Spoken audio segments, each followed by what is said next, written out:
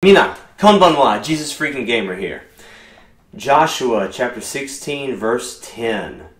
And they did not drive out the Canaanites who dwelt in Gezer, but the Canaanites dwell among the Ephraimites to this day, and have become forced laborers. The rest of the chapter is essentially what I was talking about yesterday. Lots of what territories and what cities belong to which Israelites.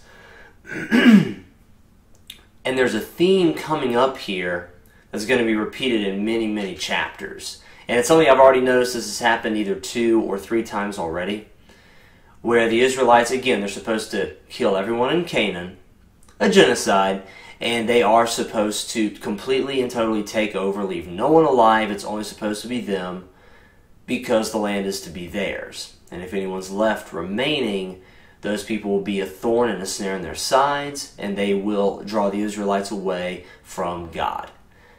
I will deal with the genocide thing later at another certain point. That was not the focus today, and I will preach on that at another time. I will try to cover that to the best of my ability.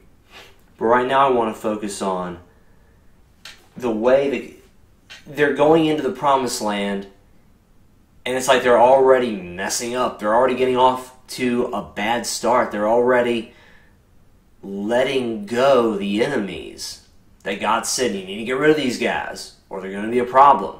And they didn't. So it's just like, yeah, when God tells you to get rid of something and you don't get rid of it, it's going to be a problem. He knows best. He knows what's ahead. He knows what's going to happen if you do that thing He's telling you not to do. And He knows what will happen if you don't do that thing He's telling you to do. He knows what's ahead. He knows if it's going to be good for you or bad for you. And if He tells you to do it, you need to do it. He said wipe those people out, get them out of the promised land, and they didn't.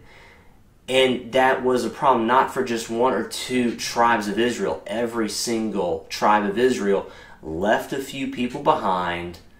Just maybe not a ton. I don't know how many, the Bible doesn't say, but just a few. Just the little things, just a few things came in.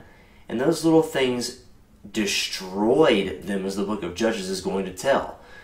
They would fall away, worship the gods of the land of Canaan, of the Canaanites they left behind, and then God's wrath and judgment was poured out on them because they lived in sin and disobedience. So that's just something I've noticed. A few things. It's happened like once every few chapters up to this point. I'm like, now's a really good time to go ahead and dive into that and go ahead and begin to open that up. I may cover a little bit more later. I may not. We'll see. But yeah, when God tells you to get rid of something, you need to get rid of it. Whether it's some addiction or some fun thing you're doing, maybe isn't too clean or too good for you, even to the people that's in your life. Not telling you to kill them. Not saying that. That is not our command. Again, our weapons of warfare are not carnal or fleshly. We don't fight with weapons nowadays. Our warfare takes place in the spirit, and it takes place in the mind and in the heart. So when you're with people that you shouldn't be around, they're pulling you down, they're pulling you away from Christ, you get rid of those people. You cut off your ties with them, and you live a separate life, a holy life, a pure life. And if there's a fine line between evangelizing the lost and spending time with them, like I do my friend Robert, who I play Dark Souls with, but he's not pulling me down. He's not leading me into some sinful lifestyle. We're playing video games together. And he lets me talk about Jesus pretty much whenever I want to, because whenever I'm with someone, they're going to hear about Jesus. That's pretty much inevitable. That's pretty much everything for today. Thank you guys very much for watching. I love you guys. God bless.